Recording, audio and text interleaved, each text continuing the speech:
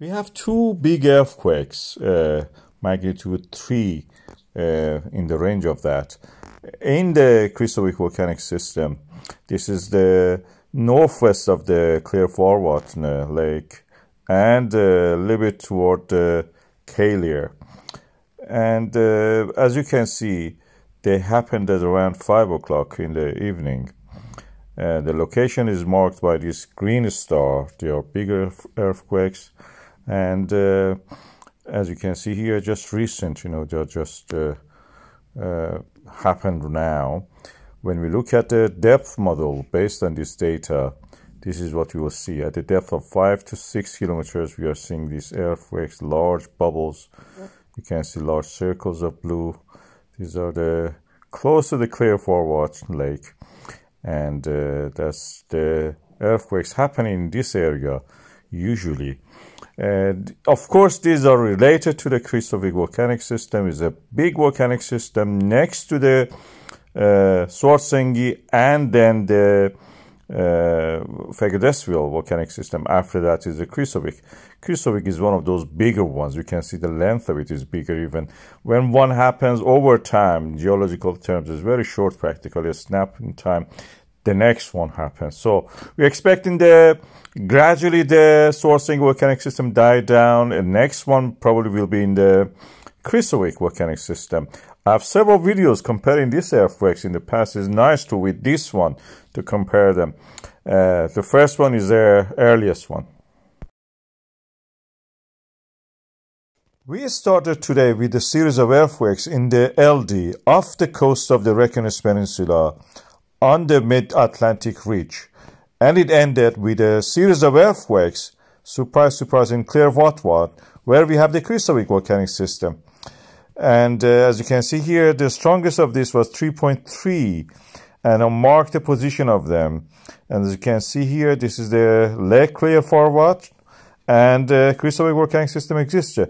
When we look at the GPS data, there is no uplift of the land due to the accumulation of magma visible in the Krýsuvík and the surrounding areas. So practically what we are seeing is not related to the accumulation of the magma at this stage, but at the depth of the anything between the 5 to 9 kilometers, we can see something is happening. And as you can see here, these are big earthquakes concentrated mostly in that depth, in that area.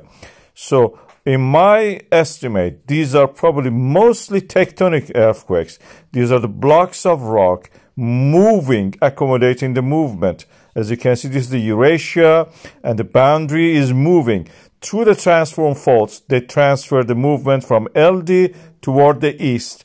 And Clear is on the way of this transfer of the movement. Blocks of rock are mentioned at very depth. They may be connected or melted almost to join the lower part of the crust. But at the depth that you are seeing these earthquakes, these are just tectonic. These are the blocks of rocks moving like a domino, trying to accommodate the movement. We are having a cluster of the earthquakes in the vicinity of the Krýsuvík volcanic system.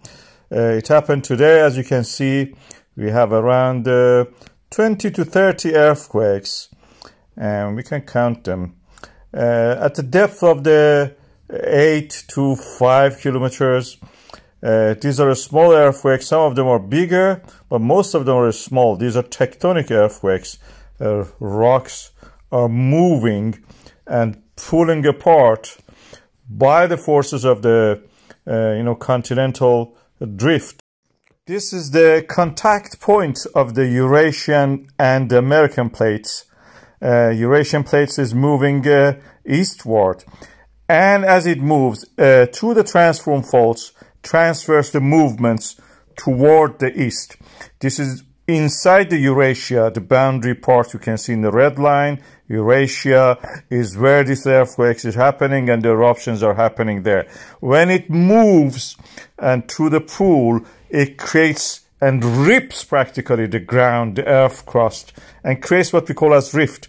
This rift you see there is the location of these eruptions, and over time, as this rift moves and ripping moves from one point to next one, eruptions happens in sequence from the first to the second and the third. These are the volcanic systems in that area. At the moment, the volcanic system in the sourcing area is getting filled up under the reservoir with the magma. It will fill up as much as it can erupt. When it drains and it cannot erupt anymore, because every time it needs more pressure, more magma actually to build up to create the same level of eruption. So over time, it practically gradually ceases, and gets weaker. So when that gets weaker, this is the term for Krýsuvík. The eruptions will happen there.